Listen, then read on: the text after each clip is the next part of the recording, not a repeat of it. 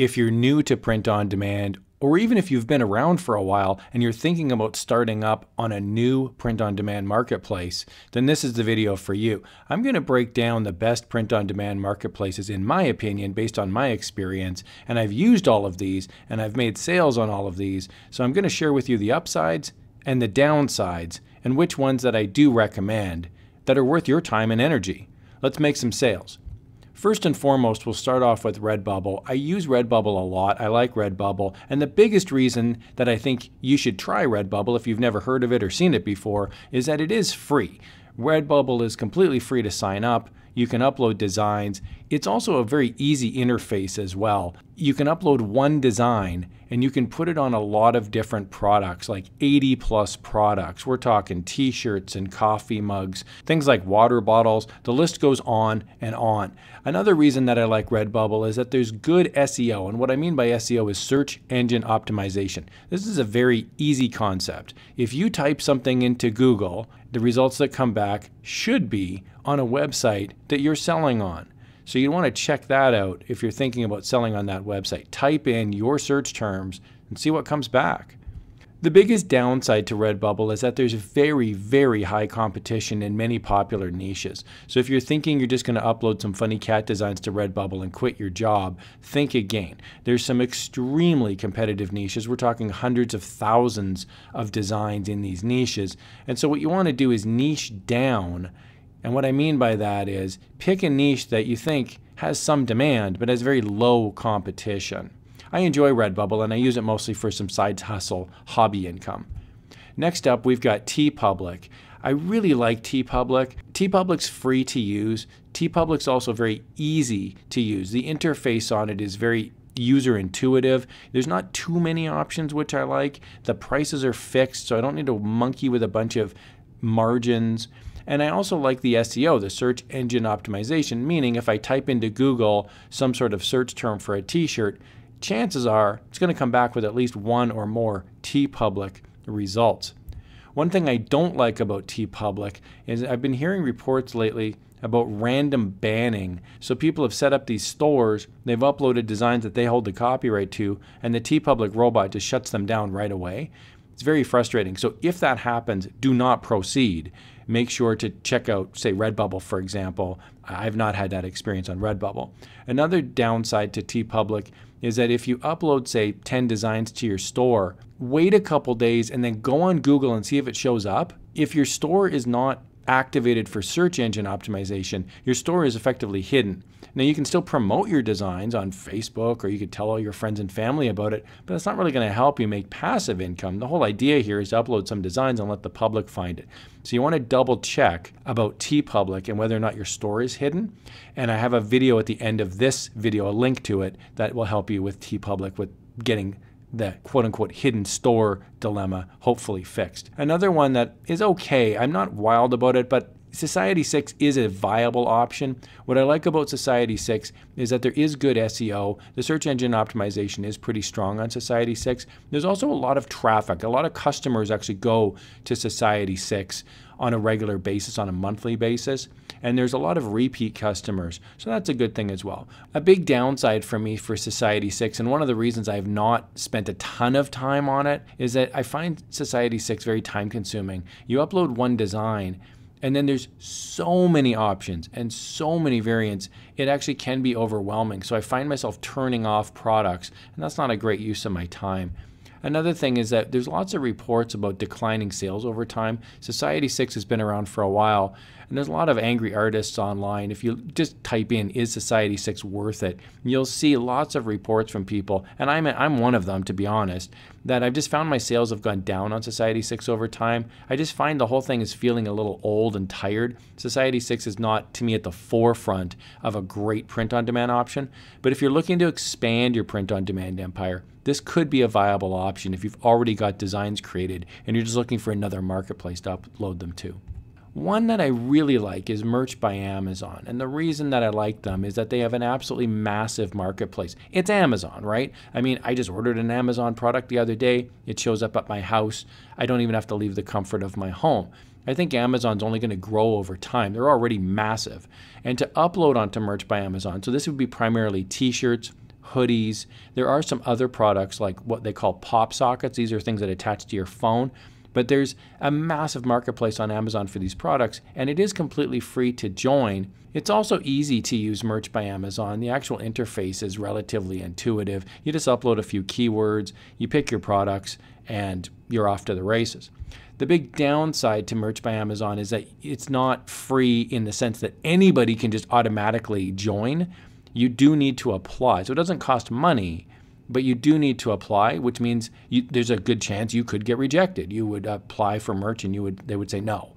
So you want to make sure to build a good portfolio, maybe use a website like Behance, for example, and then when you apply to Merch by Amazon, you have your great looking portfolio that will hopefully get you approved.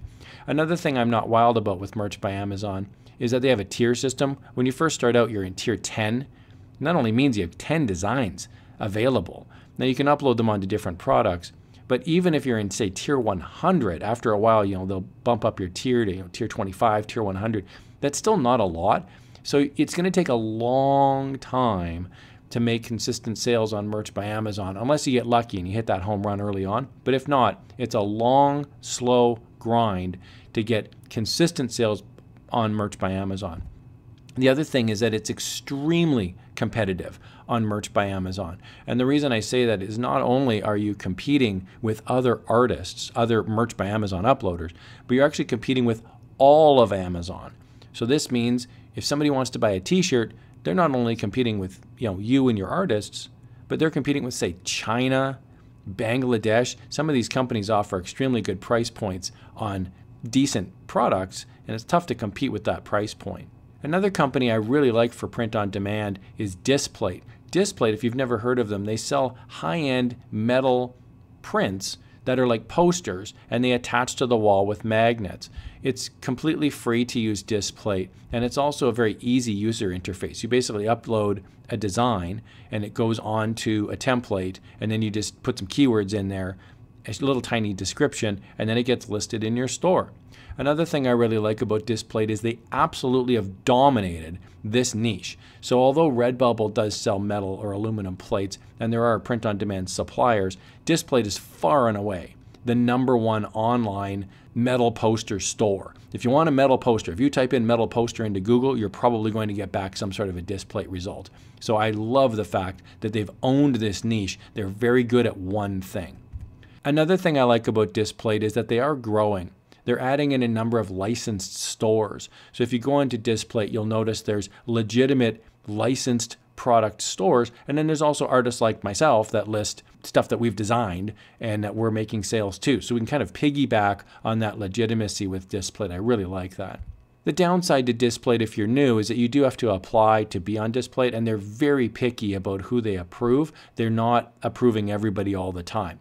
So you want to make sure to go to a website like Behance and put your best foot forward, create a good looking digital portfolio to help you increase your chances of getting approved on Displate. They also have a picky upload system, and what I mean by that is if you create something that's 300 dots per inch and it's the proper dimensions, it can still get rejected. And I've actually talked to Displate about this, and they admit it's robotic. They're receiving hundreds of designs a day, and sometimes the robot gets confused and it will reject a design, and then you do a very, very slight tweak to it, and then it accepts the design. So it can be frustrating because they do limit the uploads every day.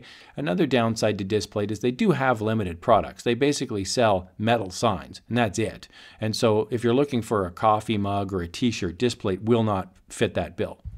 Another thing about Displate that's kind of a turnoff for a lot of customers is it is pretty expensive. A really large Displate, although it looks spectacular, it's quite expensive. And this can limit the number of sales that you may get, especially if you're in a very specific niche. Okay, next up is Amazon KDP. So if you're thinking print on demand, you might be thinking t-shirts and coffee mugs. Well, Amazon KDP specializes in low content books. This is things like journals, puzzle books, coloring books, basically where the content is not thousands and thousands of words. So the reason I love Amazon KDP is that it's completely free to join and it's completely free to upload your book. There's also absolutely massive traffic. Remember, this is Amazon, and Amazon originally started out as a bookstore. So if you type in some sort of book that you're looking for, the chances are extremely high that you're going to get some sort of Amazon result. They have great, massive customer base looking for actual books. They've completely dominated the low content book marketplace. So if you're making low content books, you definitely want to be part of Amazon KDP. Now, the big downside to Amazon KDP, and it's very similar to a lot of successful print-on-demand platforms, is it's extremely competitive. Now, I don't want to overlook this piece because people sometimes go, yeah, it's competitive, so what? I'm special and I'm going to make some sales. Just know that if that's true, if you are an above average artist, if you're an above average designer, if you've got an above average work ethic, just keep in mind, you may be weeks or months of consistently uploading to get 1 sale, 2 sales. Now, you'll get traction over time because remember, when you make a sale, Amazon wants to sell products. So it's going to move your product up the ranking. So it's really hard to crack in to that top 100 or top 200 bestseller. But if you do, it's a fantastic result and you can make some serious passive income. I want to point out, and this is related to the first point, it is very time consuming to make a book. A book has a cover, a book has a back cover, a book has an inside. And so you could have a whole day creating one book. Another one that's okay, I'm kind of middle of the road on, is Zazzle.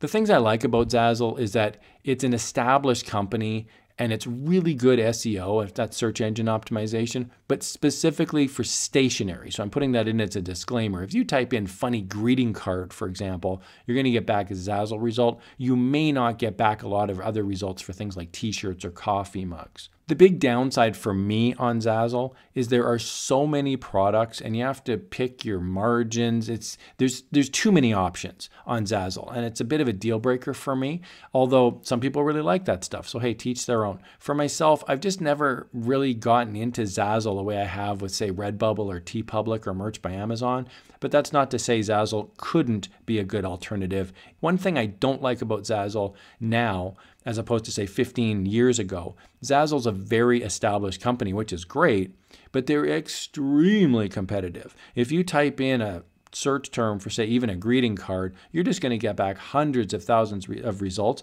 And you do have to wonder after a while, like how many people are still buying greeting cards, right? Like it's not exactly, 1978 anymore, right? So you want to make sure that you're spending your time in a niche that you think you could actually get sales in. I have a love-hate relationship with Etsy.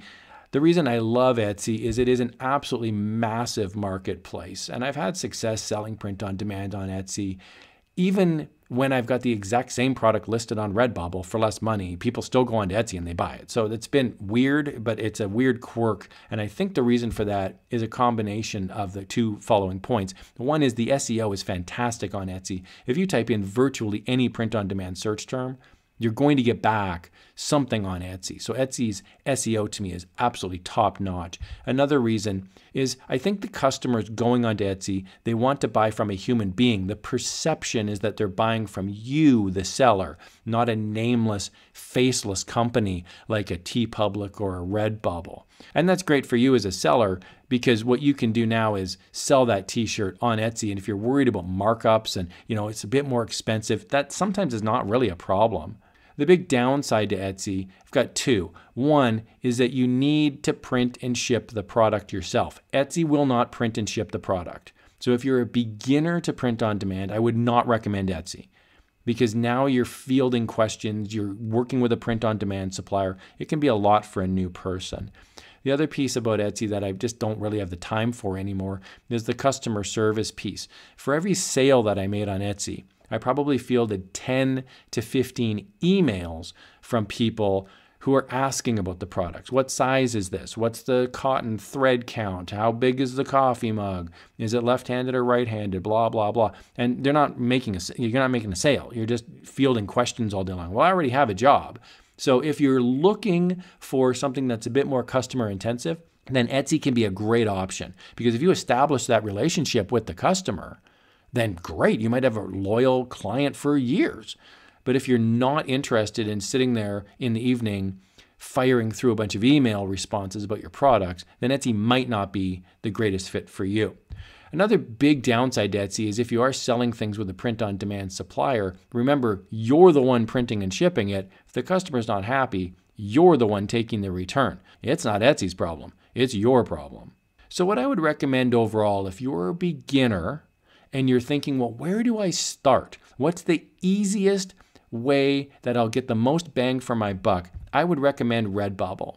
I think Redbubble is a great combination of ease of use, a lot of products that are available, and it's completely free to join, and you can try it out. And if you make a couple sales, great, but at least you can figure out if you actually enjoy the process. If you're looking at potential, then what I recommend is Amazon. And what I mean by Amazon are both Merch by Amazon. So that's the t-shirt and the garment piece of Amazon. And then also Amazon KDP. And Amazon KDP is the faction of Amazon that sells books, low content books. And I think these two have incredible potential. Now, again, they're highly competitive, but you want to make sure to niche down. Now, I didn't cover every single possible option in the print-on-demand world, so if you've got a suggestion or an opinion, if you agree or disagree, I would absolutely love to hear from you. Please do throw your comment down in the comments below, so I'd love to hear what you think. So thanks a lot for watching. Here's another video on how you can supercharge your print-on-demand experience.